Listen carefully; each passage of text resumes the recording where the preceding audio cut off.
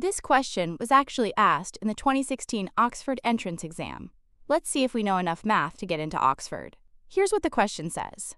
An irregular hexagon, with all its sides of equal length, is placed inside a square with side length 1 unit. What is the length of one of the hexagon sides? So, is there a hexagon inside the square?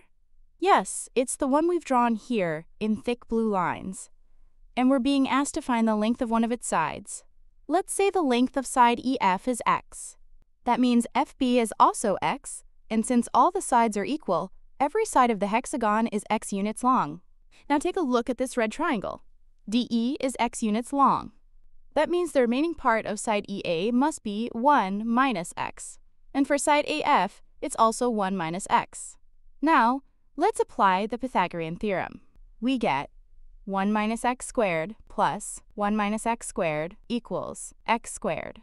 When you expand and simplify this equation so that everything is on one side, you get x squared minus 4x plus 2 equals 0. Now we have a quadratic equation, but its solutions are not integers. So we need to look at the discriminant. What was the quadratic formula? Negative b plus or minus the square root of b squared minus 4ac all over 2a. In this case, a is 1, b is negative 4, and c is 2. Plugging in those values, we find the two roots of the equation. 2 plus square root of 2 and 2 minus square root of 2.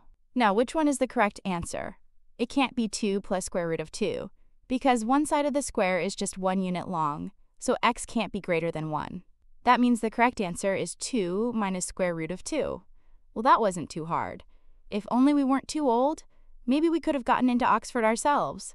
Anyway, I hope you make it in. See you in the next video.